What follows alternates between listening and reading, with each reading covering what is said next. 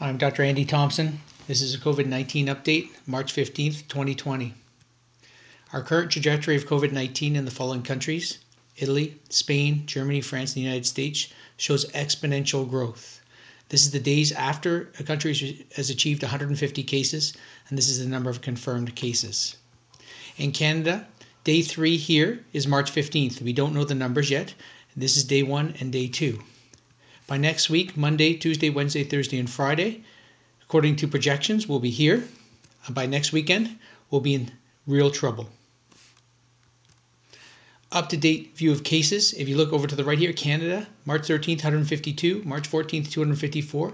It has the same trajectory as every other country, including Italy, Spain, Germany, France, United Kingdom, and the USA. In fact, we're probably a little bit higher. You already see exponential growth in Canada. These are the confirmed COVID-19 cases in Canada. We're over 200 now. There's no particular set of signs or symptoms that you can reliably discriminate COVID-19 from other respiratory viral illnesses such as influenza. The symptoms are typically a subacute to acute onset. You will develop a cough that is not productive. You will not produce sputum. You will develop a fever or feverish, often low grade or sometimes not very high. And there's been some reports of isolated diarrhea alone preceding the cough and fever. From the time you become infected until the time you present with symptoms is estimated about 4 to 6 days. It ranges from 2 to 14 days. Most people, thank goodness, will recover spontaneously with supportive care. Complications from COVID-19 include pneumonia, respiratory failure, and multi-organ system failure. When we look at viral shedding, it is greatest at the time when the symptoms start. And this is a study from China.